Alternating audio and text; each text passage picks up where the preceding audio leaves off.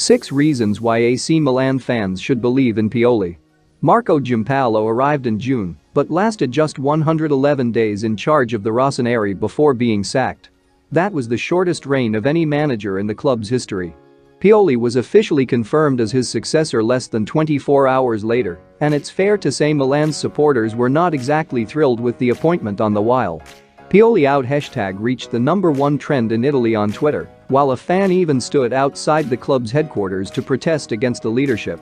While there were arguably more qualified alternatives available, it's important to look at the merits of the former Lazio and Fiorentina boss ahead of his first game in charge against Lecce on Sunday. Here, we take a look at 6 reasons Milan's supporters should give the 53-year-old a chance. 1. Man management.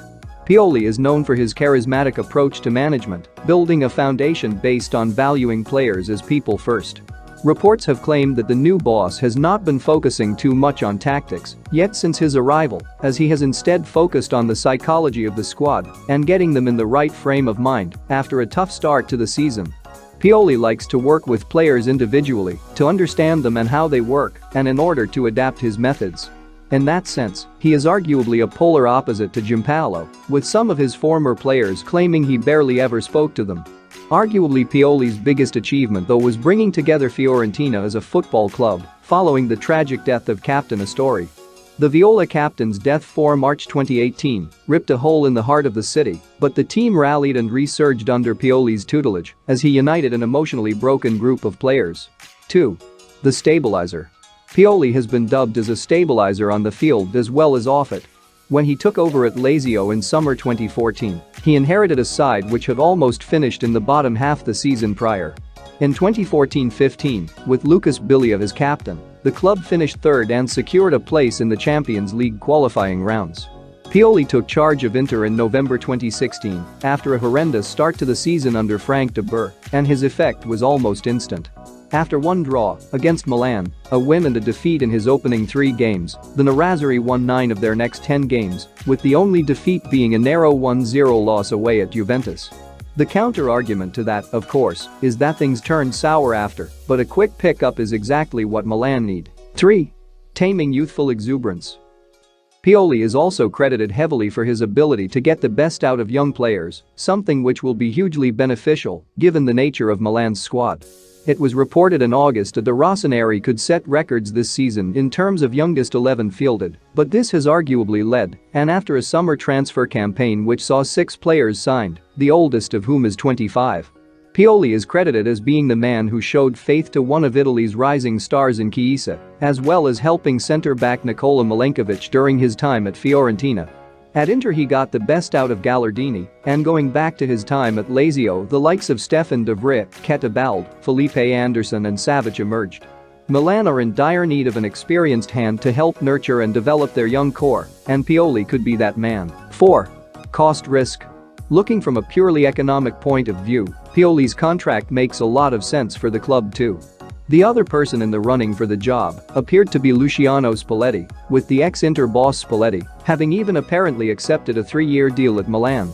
However, severance terms to end his Inter contract could not be agreed, though there is an argument that a €15 million commitment to Spalletti, €5 million salary over 3 years, is a huge risk in comparison to Pioli's terms.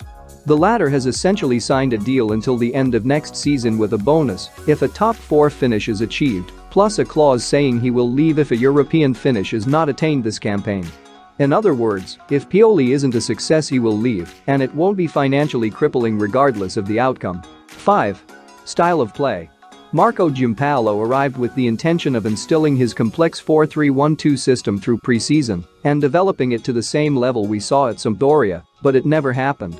Whether that was down to the squad he inherited or the fact his approach was actually flawed we will never find out, but on the face of things Pioli seems like a man who can get more out of the current group of players. From what we have seen so far this season that seems to be suited to this group, rather than slow, labored possession play in which the team fails to even threaten to cut the opposition apart. 6. Reloading the pistol. A large part of Milan's struggles so far this season could be attributed to a lack of goals, and the man who will be relied upon most for those is Krzysztof Piątek. The Poland international has just one goal from open play in his last 13 Serie A games stretching back to April, and the Rossoneri desperately needs to find a way to get him firing again. Giampaolo insisted that Piontek needed to be a complete striker in his system, whereas Pioli has a track record of getting the best out of players who are pure finishers. There are the obvious names like Icardi at Inter, Klose at Lazio and Simeone at Fiorentina that Pioli has got firing. However, it's important to also remember the likes of Chievo's Pulisic, plus Bologna's Di Vejo and Gilardino, all of whom stand as evidence that number 9 can thrive in his system. The ride begins on Sunday, with a crowd of 50,000 expected at San Siro. Pioli will undoubtedly be judged immediately, as every Milan manager is, but one thing he should be given is a chance to prove that he can work with this team and bring some stability. After that, especially given the nature of this club, anything goes.